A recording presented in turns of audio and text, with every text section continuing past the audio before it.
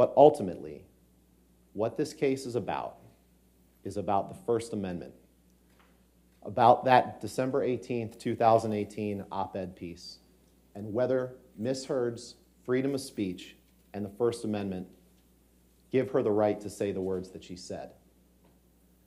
That right, that freedom of speech, is what Amber Heard is asking you to uphold and protect in this lawsuit.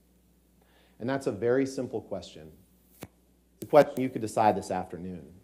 And it does not require you to stand and serve as the umpire of two movie stars' imperfect marriage. It doesn't. And so we're going to focus on those words. We're going to look at those words. And as we look at those words, I'd ask you to keep this in mind. Keep in mind what you just saw on the screen from Mr. Chu when he put up those words. Keep in mind what you didn't see. You didn't see the rest of the opinion piece. And what we'd ask is that as you look at those words, that you look at them in the context of the piece in which they were written.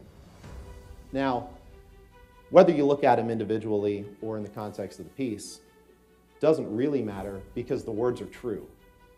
But context matters. When the Johnny Depp Amber Heard case began, her lawyer talked a bit about the First Amendment.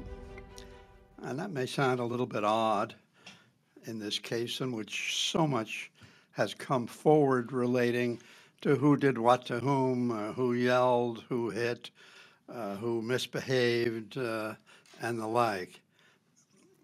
But it's worth pausing for a minute just to think about how the First Amendment became involved at all. And the easy answer is it became involved because what started this case as a case was an op-ed piece written at least in the name of Amber Heard, with help, it turned out, from the ACLU. And it was that piece which is the document that Johnny Depp is suing on. I mean, his claim is not that she said this to a friend, not that she gave a speech at Madison Square Garden, but she wrote an op-ed piece in the Washington Post saying these various very, very critical things about him. And so, yes, at the end of the day, as a legal matter, one of the central issues in the case is a First Amendment issue. And the First Amendment issue is not just is what she said true or not, and not a lot of other things that we've seen as we've watched the trial, but whether in this op-ed piece she said things with a particular state of mind that allows him to bring and possibly win the case. Now, how can that be? It is because, as a result of the truly great 1964 case of the U.S. Supreme Court and New York Times versus Sullivan, the court said that when a public figure is at issue and the public figure is suing, Johnny Depp is certainly a public figure, that when something is said about that person and he or she says, well, that's not true, under American law, under American First Amendment law, there has to be proof, not just that it wasn't true, but that it was known to be untrue or suspected to be untrue by the person who said it.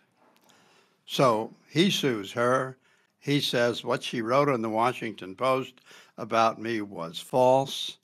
And what I'm saying is that her lawyer was certainly correct as a matter of law in saying that one of the things that he has to prove in order to win this case is not just that stuff in the article wasn't so, but that she said it with what the law calls actual malice.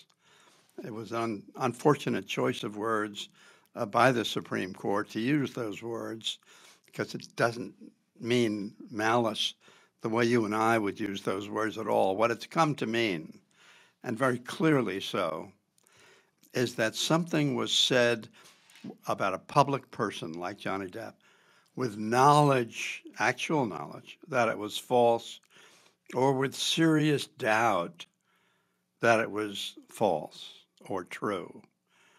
Knowledge of falsity or serious doubts as to its truth. And so, because of that, because of the need in a libel case, and this is a libel case, for the plaintiff to win the case, the plaintiff in this case, Johnny Depp, has got to show not just that things she said he said, things she said he did weren't true, but that she knew it or suspected it. Now, in this sort of case, that might not be such a heavy barrier because we're talking about two people vis-a-vis each other. And so if a jury is ready to vote for Johnny Depp, it's already ready to say, it has to be ready to say, well, what she said in that op-ed piece wasn't true. The add-on, the First Amendment add-on, is not just that it was not true, but that she knew or she suspected it wasn't true. And so in a case like this, my reaction is that if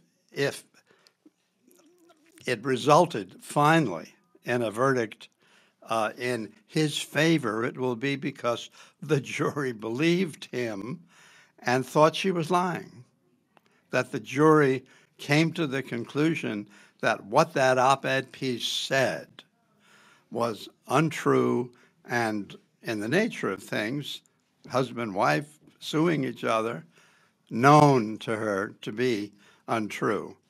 But that add-on, that added requirement of knowledge of falsity or serious doubts about truth or falsity is a consequence of the First Amendment's protection for free speech. And in a case in which the speech is a newspaper article, an op-ed piece in the Washington Post, that's something that the public figure who is suing Johnny Depp here has got to prove in order to win.